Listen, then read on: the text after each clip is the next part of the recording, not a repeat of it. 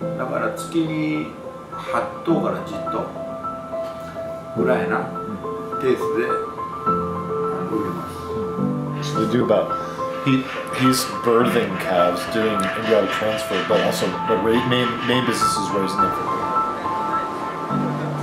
This is not the name of the farm. This is actually a Buddhist monument, or as he said, in America you have those cross things, we have these. Actually Italian grass. The feed at this stage is 100% vegetarian grasses and rice straw. Vinegar that's mixed with the rice straw and for the feed. But this will still be part of the diet the entire time, which is rice that he grows. These are the actual animals that we're going to be selling on Crowd Cow.